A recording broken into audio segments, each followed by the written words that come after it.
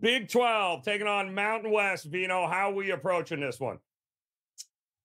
Well, I really um, drilled this one down, Joe, to the point where I'm going to play Utah State over their team total of 72.5 in this game. A few reasons why.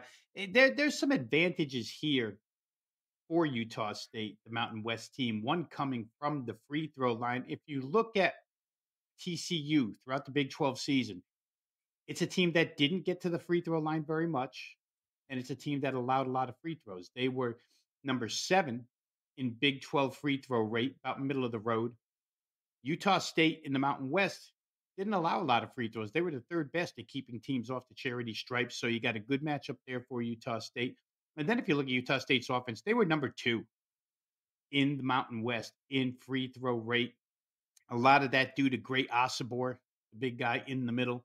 But TCU put a lot of people on a charity stripe, and that's been a common theme of them. I'm going to say the last 2-3 years, they do foul quite a bit. I mean, it's a contact league, it's a physical league, so you have to take some of that into consideration. They were 8th out of 14 teams, so maybe Utah State gets to the free throw line. I mentioned Great Osibor, not a good free throw shooter.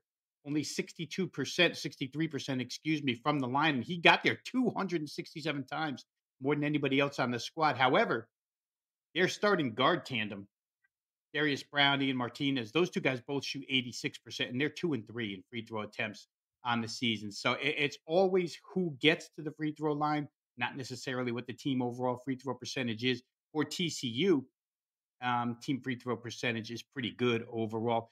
But I like Utah State to make some hay at the free throw line. And then I think just a combination of Utah State's ability to shoot the basketball, number 1 in effective field goal percentage in the Mountain West this year, which had some really good defensive teams. Um, Number 1 in effective field goal percentage, number 1 in 2-point percentage against a TCU team that likes pace, 31st quickest in the country. So when you start combining really good shooting with quicker tempo, obviously equal sign says more scoring opportunities, and we like that. We're looking at Utah State over 72.5. TCU is allowed over 72.5 in 3 of their last 4. The only reason I mention that is because these last, half dozen games of the season are generally the second or third time around against an opponent. You should play better defense at that point, not worse. TCU didn't get any better. Like I say, allowed over this number, 72.5 in 3 of their last 4. Utah State scored over 72.5 in 6 of their last 10, 4 of their last 5. So they're a pretty good offensive team. I think all this stuff adds up. The site here is Indianapolis NBA Arena.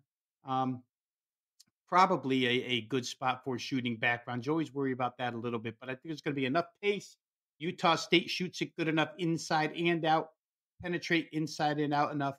And when you get these teams that are good offensively, like both of these are, and you get them loose and free from the binds of their own conference opponents, generally they're tough to prepare for. So I'm going to take Utah State here to get at least the 73 points in this game against TCU tonight.